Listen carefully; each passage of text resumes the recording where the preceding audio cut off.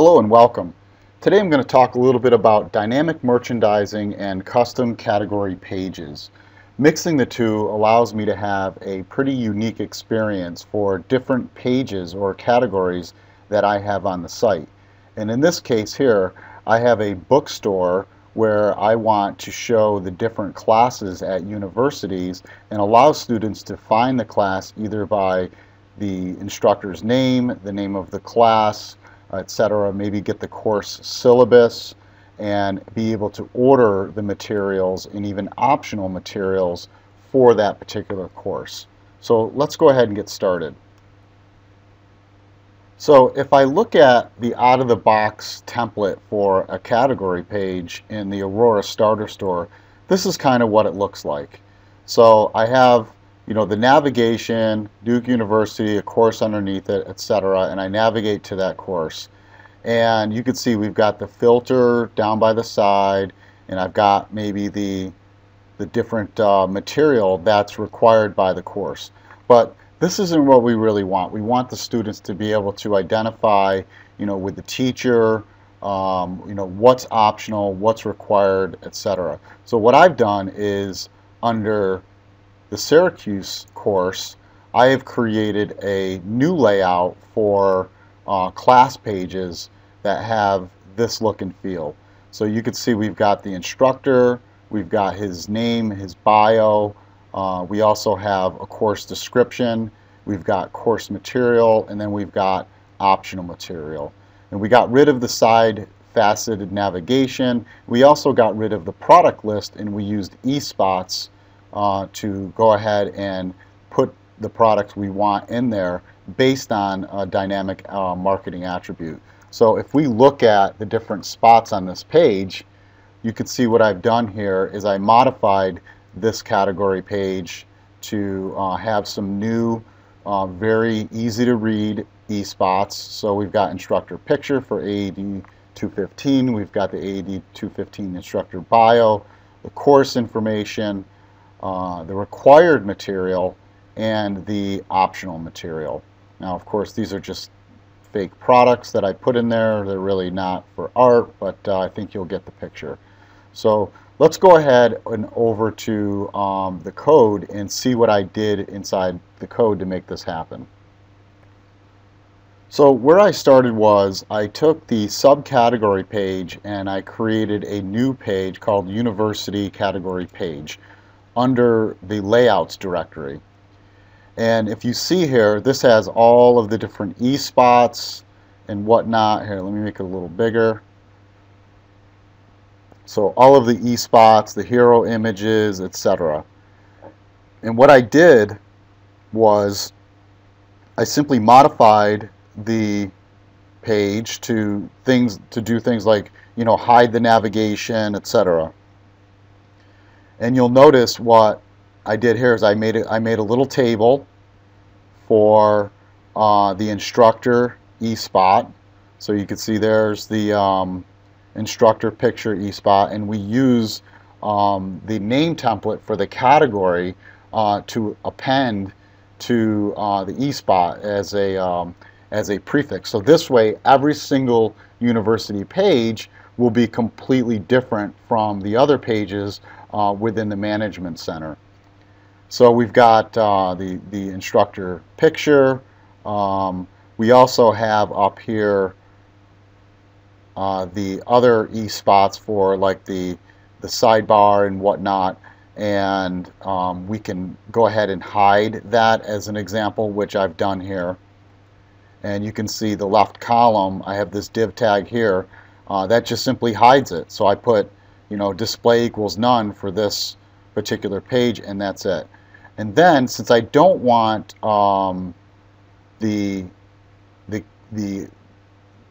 products from the category to be listed at the bottom of the page, I went ahead and removed this section down here, which is essentially the category navigation results. So if you look down at my bottom, I've just simply deleted that. It used to be right here, and it's gone. And instead, I'm going to use these other e-spots that I've created to use dynamic merchandising to be put into the products. So an example, so we had the optional material, and then we had the required material. And if we go back to the page, you could see here, these are the different e-spots that I just walked through. So required material and optional material. So now let's go ahead in the Management Center and see how easy it is to manage the content for a particular class underneath a university. So, I only created the JSP, but you still have to register the JSP in the Struts library, and you also have to put a record in the page layout table so we can go ahead and have it be recognized by the system in the tooling. So what I did was I just simply inserted this row into this table, and I assigned it to my new category page as an example, and this maps to the Struts action. So this allows the system to know, hey, there's a new type of page out there, it's a type category page, and now it will show up in the tooling. So let's go ahead and jump over to Management Center. So in the Management Center, we go to the Page Layout tab, and I navigate down to my course. So I'm going to be working with AD 215, and you can simply type it in, University Star, do Find and Add, or you can actually browse. And for instance, these are all the different kinds of category pages that I have registered in the system. And you can see the last one is my university category page. Now this is something that you could also use data load to do mass changes. But I wanted to show you manually how you would do it. So let's go ahead and save that. And then if we go over to the Marketing tab, we can see under the eSpots, I created the different eSpots for this particular category page. One for the required material, optional material, instructor picture, bio, and course information. And if we looked at, for instance, the instructor bio, you could see I could put a title content and a default content. And I just go ahead and put the default content in there, and I assign Tim Brokaw's bio, which is essentially HTML. And I could also, for instance, on like the optional material, I can go ahead and put a default title content, which shows that optional material.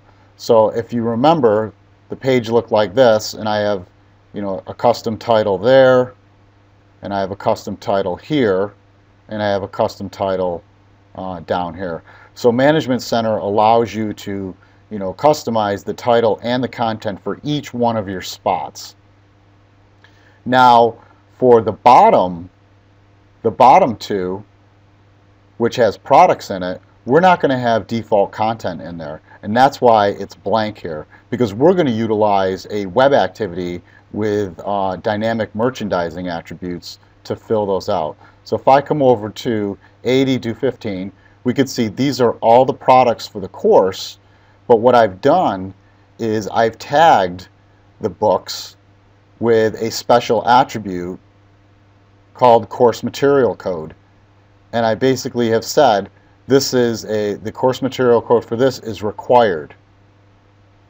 So if I come down to another one, this course material code is optional. So what I've done is we've got this category with five different products in it, and I'm going to use a web activity to decide what goes in there. So you can see I have two web activities, one for required, one for optional.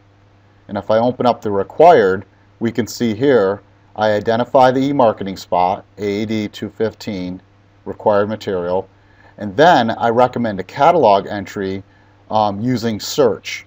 So I'm going to create one or more search conditions that recommends catalog entries, and we're going to have it only view the category, products from the category the customer is currently viewing. but I'm going to filter it out, and I'm going to say I only want products in this spot where the course material code equals required. And the same thing with the optional. So it's just the opposite. Everything inside this is going to be course material code as optional.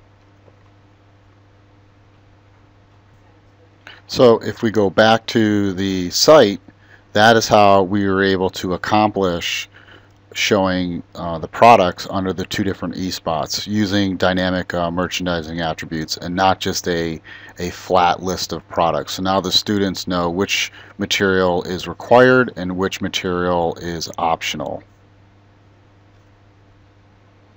Okay, thank you for watching, and make sure you follow me on my blog, Twitter, LinkedIn, and of course the YouTube channel. Thanks a lot.